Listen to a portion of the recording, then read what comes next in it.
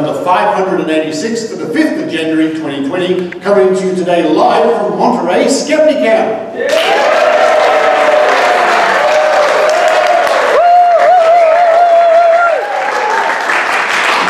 Oh, thank you. You all get paid in Australian dollars later. Coming up on this week's show, I and Tim Mendham recently wrote an article for the Skeptic magazine, the journal from Australian skeptics, about psychics, people who claim to talk to the dead, performing at RSL clubs in Australia. A very concerning report to kick off this week's show. After that, it's Maynard's spooky action. Maynard, back at SkeptiCon 2019 in Melbourne, he looks at the sales of the SGU book, talks to Bob Novella, Sam and Ross, and even Mark Edward makes an appearance on this week's show. Like I said, it's wonderful to be here. I must come back for a summer holiday, I think, in this area. I've been here a couple of times, and I've stayed with Susan and Mark. It's just been wonderful. But now it's time for me to get on with my talk. And while I do that, I hope all you listening enjoy this week's episode of The Skeptic Zone.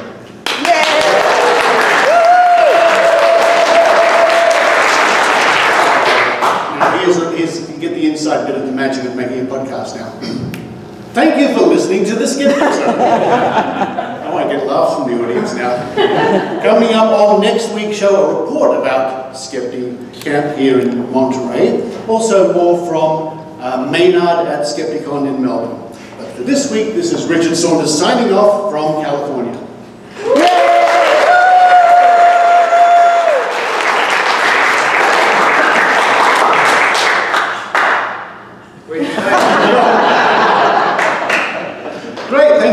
Everybody. So this afternoon I will get that. It's a great microphone, by the way. It all records straight onto this little. Put that into my iPad, and away I go. All right. So I think I have a clicker over here. Yes, you sure do. Sitting there waiting for you. No problem. Here it is.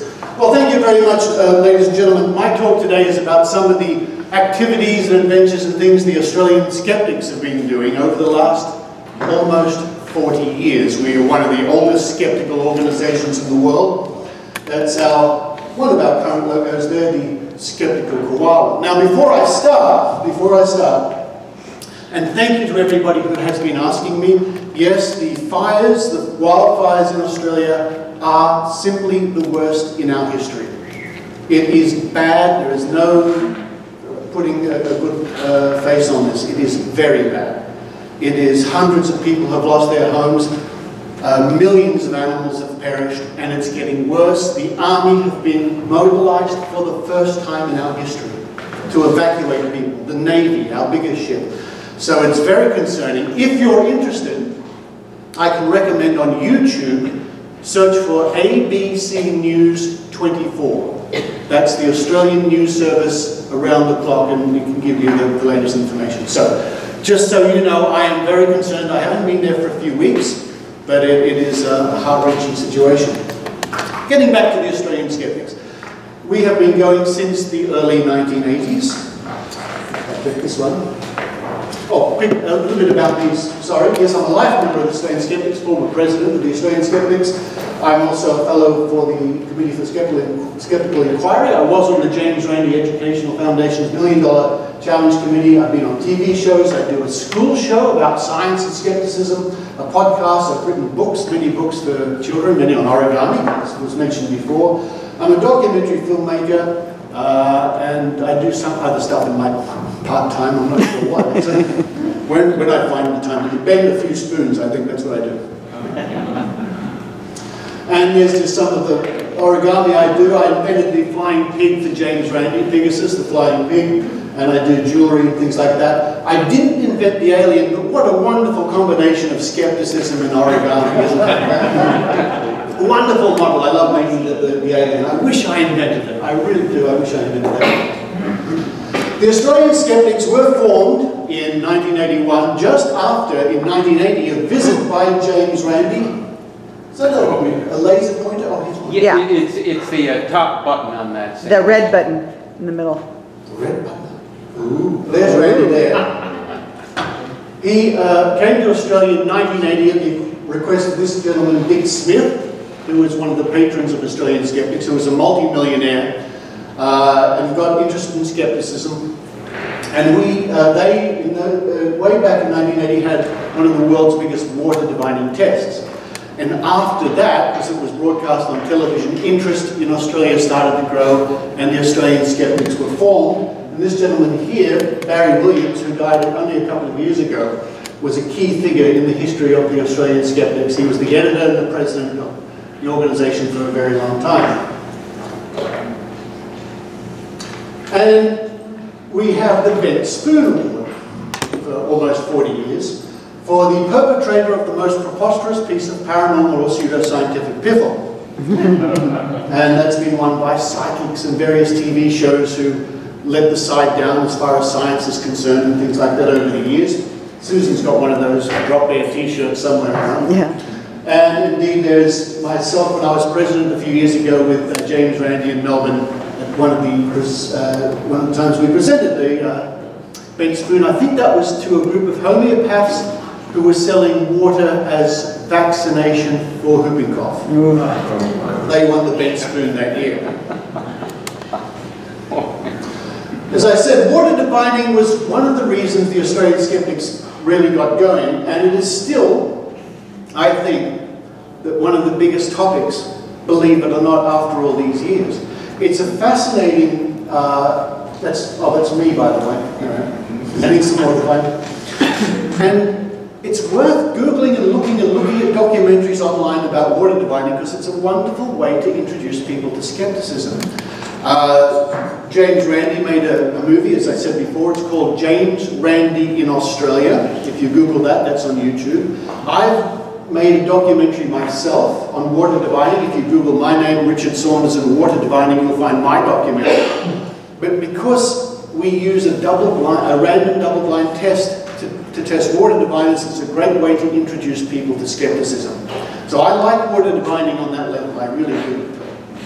And these characters are wonderful characters, like this fella here, with a cricket ball on the end of a string. That's how he finds water. It's a fascinating topic, I love it. And of course, let's not forget spoon bending. Spoon bending is really important in the history of skepticism, going back to the 1970s with Uri Geller, of course. And, you know, it is a bit of a trick. I mean, if I get an Australian Skeptic's pen, how about that? I'll be giving that away later. You've all seen this trick. If you get a pen like this and you wiggle it, it looks like it's rubbery, right? Yeah. It really does. So, magicians a long time ago discovered, and I think I can see some, years ago, that if you get a spoon, you can do more or less the same sort of trick and make it look like it's wiggly and bendy. I mean, you can people say, please bend a spoon. I say, sure. Hey, there you go. Cheating a little bit. But you saw what I did with the pen, making it wiggle and wiggle. You can do the same with a spoon. And it's not that difficult. You just have to hold it here. You concentrate, you wiggle the bottom, and people expect it to bend, so their minds are sort of geared towards that. See that? And you can do that at home with a spoon or a pen, and people really start to think that looking. See that? Like the pen, your brain is completely tricked, and you're starting to think that's getting rubbery, which of course it's not, because you can't.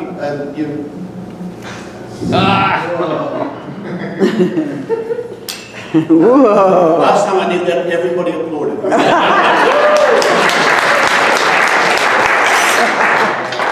And what I love is when I do that for school groups, and they say, what's spoon bending? Which is really good, because if it was a real thing that psychics did in the 70s, it would be part of our culture. It would be part of science, it would be everyday knowledge. The kids say, what? Spoon bending? How do you do the trick? Says to me that, you know, obviously it's not a real thing. Of course, we all remember Uri Geller, who was the psychic superstar of the day in the 70s and the early 80s. And Mark Edward better leave the room, he's going to kill me for this.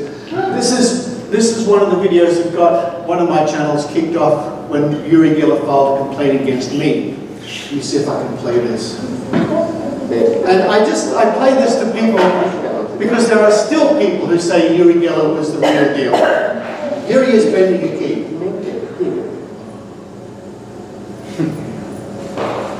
I think it's Italian TV or something like that. Now, if you look, if you impose this angle on what he's doing, of course the key doesn't bend, he's just moving the angle of the key. This is Uri Geller's own hands, and you can see clearly he is not bending the key. I mean, I know how the tricks work, of course, but I thought this was a good example to show any doubters out there. Doubters, skeptics? Hang on, I've got that backwards.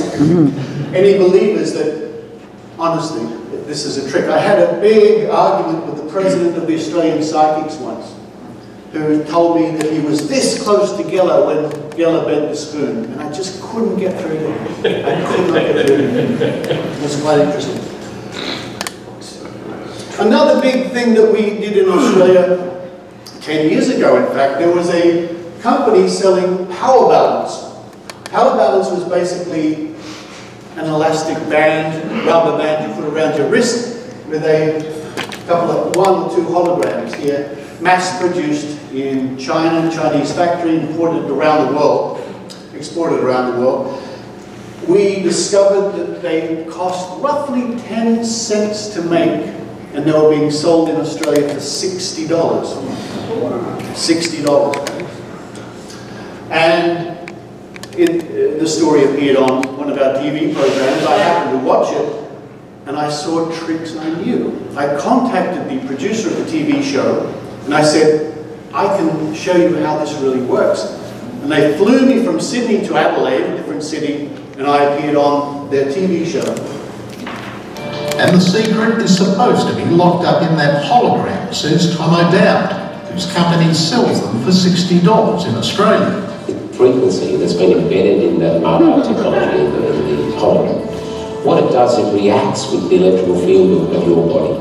That's plain nonsense, according to Richard Saunders from the Australian Skeptics Society. No, I'm not convinced, not yet. I mean, I can be convinced, we'll see what happens. With Richard looking on, we asked Tom to put the claims to a blind test using 6 volunteers. More on that shortly. So on to our tests. Tom carried out his usual balance and strength routines, using a card embedded with that hologram, then with the bracelet. All 6 reported a positive reaction, that is, when they could see it. Yeah, that was working all right on you. Okay. Feel the difference? Richard thinks it might have more to do with physics or the angles which Tom is exerting his force. It's actually you're controlling whether the person is weak or strong, not the pendulum. Next, a series of blind tests. I randomly placed 6 cards in their pockets. Only one, the 5th in line, had the card with the hologram. It was up to Tom to detect who had it. Well, I'm going to take a real stab at it. I'm going to say, you got it. So let's have a look in your pockets. There you go. No, I don't have it. Okay. So what I did is I simply constructed a very simple test using a dice and 6 volunteers. He attempted 5 times. He failed 5 times in a row. And I said to the reporter, I took him aside and I said, let's just stop now. Honestly, I don't want to, I felt sorry for the poor guy. Tom O'Dowd, the man you saw, was a true believer. He really did think in the magic of the science babble he was told. I did feel sorry for him. I said, let's stop now. You've got your story. It's okay. This went out about a week later, and it led to a snowball effect, which finally brought down the company. Which people sued the company. It was quite dramatic, and I remember thinking at the time, wow, I've made a difference in the world to the tune of millions of dollars, and none of it has come my way. All right, another amazing thing, and we're still on this case at the moment, and I've brought one with me. Oh, yes. This is, I think it's valued about 110 Australian dollars, about $90 US. This is the premium wine card. Ooh, look at that. Ooh, what does it mean? How does it work? Let's have a look. So you buy this card from the premium wine card company, and you can turn standard everyday cheapo wine into premium wine. How, you ask? Welcome to the Premium Wine Card. Premium Wine Card is the latest technology which allows you to change the taste of ordinary wine into premium wine in just a few seconds. Today I'm going to show you a simple test so you can enjoy better tasting wine for yourself. This glass will have the wine poured straight from the bottle, and this glass will have the wine treated with the Premium Wine Card. This is the wine poured straight from the bottle.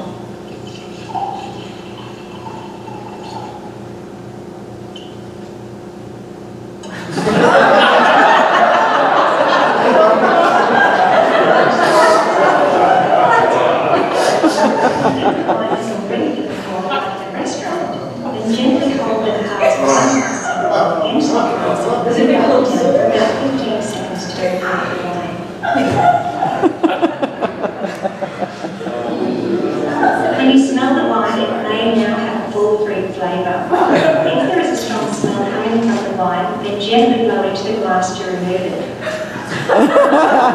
Taste the treated wine first. Now taste the glass of ordinary wine that was poured straight from the bottle. You'll immediately notice that the wine treated with the Premium Wine Card tastes so much better. Oh my God. This is the reaction we have. Of course, we see the absurdity of it. Is it Premium Wine Card? But to a lot of people out there, well, they'll try it. It looks like it works. So I have another video that these people put up on their website. I think they're gone now. I'm not sure. I have to check. Oh, yes, of course. When you buy it, you get all the scientific mumbo jumbo, just junk science embedded with frequencies and all this sort of stuff. They just word salad. You know, heard that expression? Yeah. Just pull words out of the dictionary and bundle them up together. Can I treat tea or coffee? Oh boy. How long will it last? At least 1 million applications. That's a lot of drinking. I'm going to put that to the test. All right. So this is really interesting. And this is where it goes, in my view, a step beyond just simply having a funny card and trying to convince people it can change the flavour of wine. Look at this. Well, watch this and I won't make any comments. See what you think.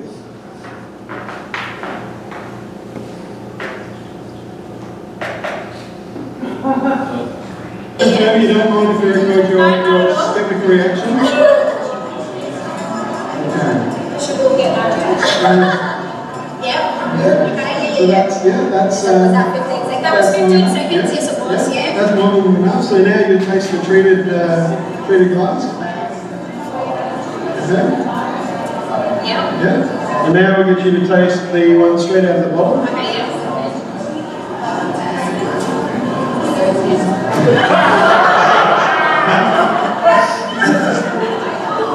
So which of the two would you prefer? So that's the treated one. And I drink this one first. I drink that first. Then this one's the one.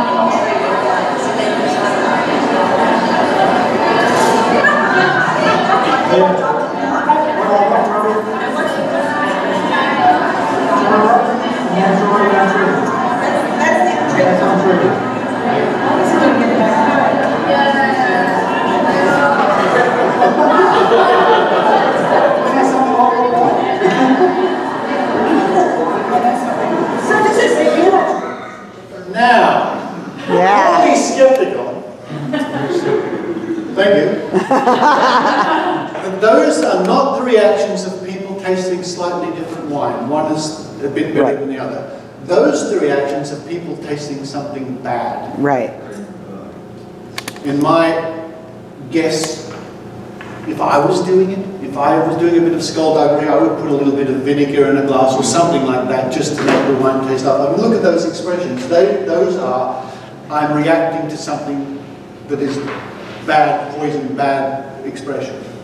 So I mean, we can all laugh at the absurdity of this thing, but they sell it for $110 a card. Wow. And it's just one of the ongoing investigations and things, and we try to get government action against these sort of this lunacy. But it's fun, isn't it? Yeah. It is. It's Lots of wine drinking. I don't know what we're doing after, but if you want.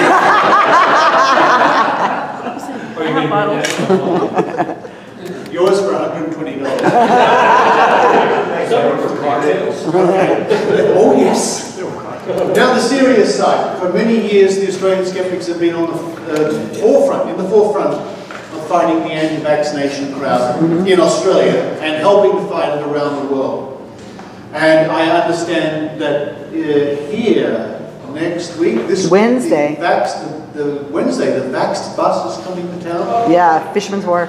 Susan can tell you more about that. But we have been fighting this ever since I've been part of the Australian Skeptics, the anti-vaccination movement around the world, particularly in Australia. And this organisation called the Australian Vaccination Network, which changed their name to the Australian Vaccination Skeptics Network, and now they're called the Australian Vaccination Risks Network. They keep changing their name. But I mean, I don't need to tell you too much about the entrenched mindset of these people when it comes to conspiracy theories. A lot of them honestly and truly and sincerely believe that vaccines are doing no good and they're killing people and they damage you and they give you autism and SIDS and all the rest of it. It's quite a battle. It's an amazing thing. But we have other groups helping us. There's a group called Stop the Australian Vaccination Network. Beryl Dorey was for a long time the president of this anti-vaccination network. We had a lot of dealings with her and she had a lot of media attention. One of the things I'm very proud that groups like us have helped to do is educate the media. So the media are now far less likely to say, and now we'll have the other side and call in one of these anti-vaccination people. And in fact, with the help of Dick Smith, who you remember before, who was the man who brought out James Randi, some years ago we had a big half page, I think, in one of the national newspapers about promoting vaccination and warning people about the antics of the anti-vaccination people. And also we got, this is a very popular show in Australia called Media Watch, which looks at news every week and critically analyses the news. And they were very scathing about news organisations that had on anti-vaccination people, which was a good win for us. Now, one of the concerns we have, and this book is still available. I don't know if you've heard of Melanie's Marvelous Measles. It's basically a book aimed at children to say what a wonderful thing it is to get the measles. And you should get the measles, and it's a happy, joyous part of childhood. Look, this child has the measles and she's chasing butterflies in the garden. These figures are slightly out of date, but you can see that as recently as 2011, there was thousands upon thousands of cases of measles, many deaths, and you may have heard in the last 4 or 5 months in Samoa, in the Pacific, I think it's over 100 children. 70-something, I think, died. Yeah, many and children died of measles. But the anti-vaxxers are still trying to put their spin on it. It's quite disgusting. I mean, I was at this meeting in 2002 where one of the anti-vaxxers was saying that vaccination is a deliberate process of genocide. And invoking Hitler and Stalin and things like that. These are the extent that some of these people can get. But the same sort of people will likely believe in chemtrails dropping things from the sky, one world government, probably moon landing hoax and all the rest of it. seems to be that once you're in that mindset, then the next conspiracy comes to you easily. And as I said before, they were forced to change their name because the government deemed that an anti-vaccination group calling itself the Australian Vaccination Network was inherently misleading. So it was another victory for us to get them to change their name. And again, we helped to get stories in the media to help let people know the agenda of the anti-vaccination crowd. And we have a reporter we gave an award to only a couple of years ago who wrote stories about the anti-vaccinations. I mean, forming a sham church so they could say that this child doesn't have to be vaccinated on religious reasons. Things like that. And finally, as we started off my talk, privately, although very closely in conjunction with the Australian Skeptics, I am the host and producer of the Skeptic Zone podcast. There's the team on the show every week. And you can hear them on the show sometimes. I'll be saying, and today, and yeah, great, everything you do help me. And just out of interest, because people ask me this quite a lot, how do I go about recording a podcast? Well, you saw one of the microphones I used. This is a particularly nice, lovely microphone by a German company called Yellowtech, which also processes the sounds it's hearing as it's recording and equalizes it and suppresses the background and gives you rich tones. It's a wonderful microphone. But all those microphones I used to help me do the podcast. I have a team of reporters, mostly in Australia, some here in the United States. And it's just one of the joys of my life. I really love the fact that people listen to the show and come along on a journey with me. So all the people who listen to my show later on today will hear all of you. And if they shut their eyes, they can almost be here with us to enjoy the moment. And as technology changes, I used to do all the editing on a desktop, then a laptop. Now it's all done on an iPad. I can do the entire show, music, recording, the artwork, the web interface, all on an iPad, which I can just put into a bag and do it anywhere. In fact, I do a lot of my editing work on trains in Sydney. I jump on the train and away I go to edit the show. That's a marvelous thing for me to do. I can even do it on my iPhone if I want to. The screen on the iPad's a bit bigger, that's all. So I want to thank you all very much. Again, it's just such a pleasure to travel to California, and I love to visit Susan and Mark and see many of my old friends here in the audience today. So again, thank you very much.